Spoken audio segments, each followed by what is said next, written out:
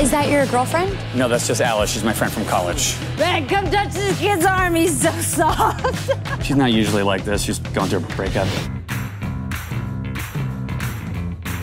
One of my favorite rom-coms ever is probably, When Harry Met Sally is amazing. And I had actually never seen it before I did the movie, but I figured I needed to because it's like the rom-com and I was doing one. It was something I avoided because when your own mom has one of the most iconic orgasm scenes of all time, as a child, you tend to avoid that. But then I watched it and I cried forever because I was so proud of her.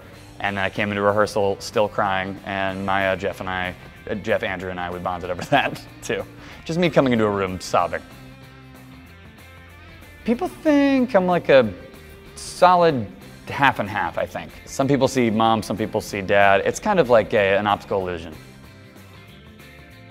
Actually, no. I've never had a friendship into relationship. It was always romantic in some way, but I do think that you become really lucky when it turns out that the person that you were romantically interested in also becomes your best friend.